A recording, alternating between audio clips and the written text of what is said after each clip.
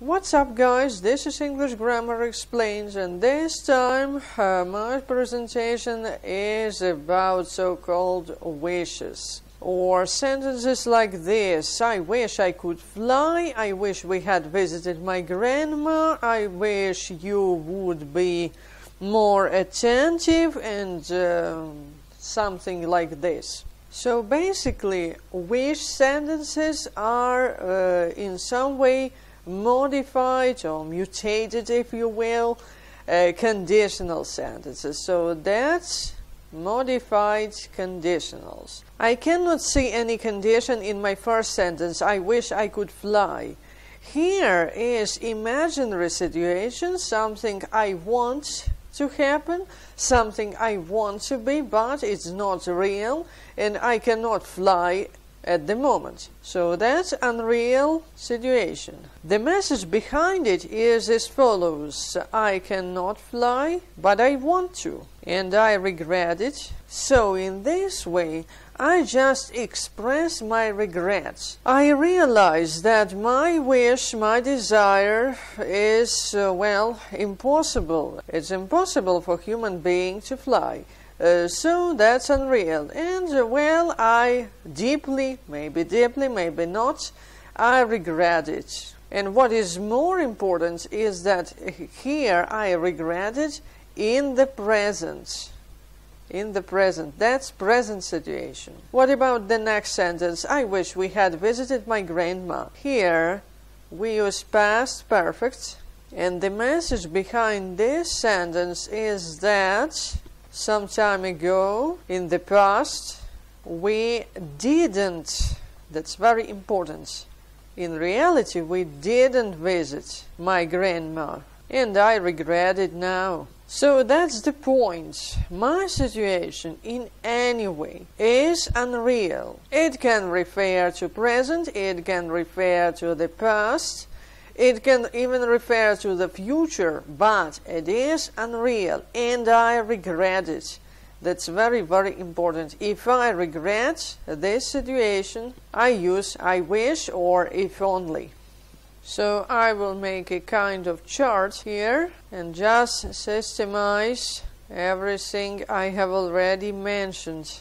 So, number one, it's regret about present situation. We have some situation in the present, so we don't like it, we want something else, and we regret that we cannot change it, or the situation cannot change, or whatever. So we express our feelings like this. First, of course, we have this wish or if only, which is the same, and then we have two ways. First, we use subject, then could, and then bare infinitive. Or we can make it other way. Subject plus past simple or past continuous. Let's have some example.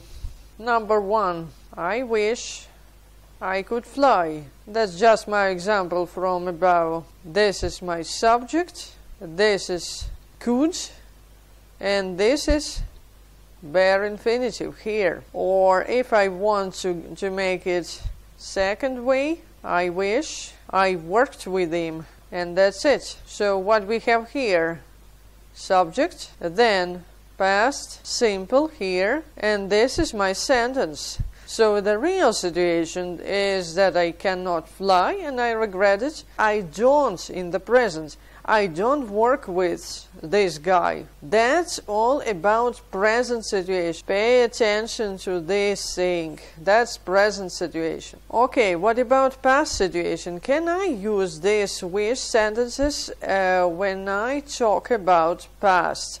When I regret something in the past? Of course I can. If I regret about some events in the past which happened or on the contrary didn't happen, I use I wish or just wish or if only, which is the same. And here I have only one way. I use past perfect. So if I take an example, it will look like this. I wish I had visited my grandma yesterday. So in reality, yesterday I didn't visit my grandma, and now I regret about this. Okay, what about future? Can I use these things when I talk about something in the future which I regret? Of course I can. If I regret about something in the future, here is the past situation and here is the future situation. And well, it looks a bit strange. How can I regret about future situation? Well, I just wish for some change. It's just a wish for a change in the future.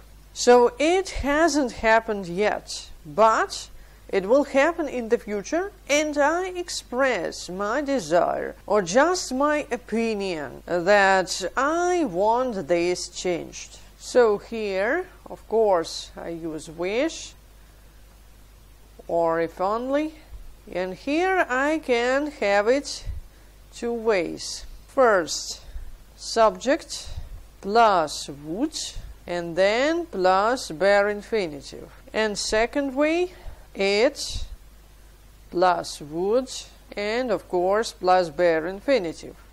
So what's the difference? Basically the meaning is just the same, but in the first case I just express my wish for change, but in the second case I express my wish for a change, but I'm hopeless. I really don't believe it will change. So let's have some example. I wish he would study more, or he would study hard. So in reality, this guy may be lazy, and well, I know that he will not study hard, but I want it to be changed.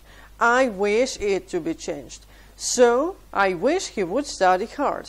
That's my desire. But if I use this structure, I wish it would stop raining, I just express that, well, I want the rain to stop, but it's impossible. I think this situation is impossible to change.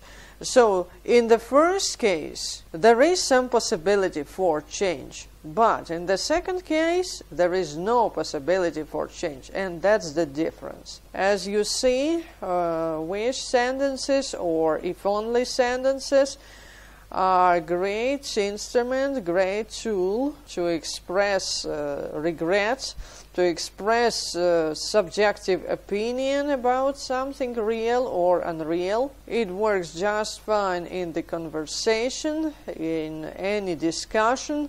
That's very, very powerful instrument. And this is all for now. Thanks for watching. Feel free to subscribe, to like or dislike, to share or whatever. See you in the next video.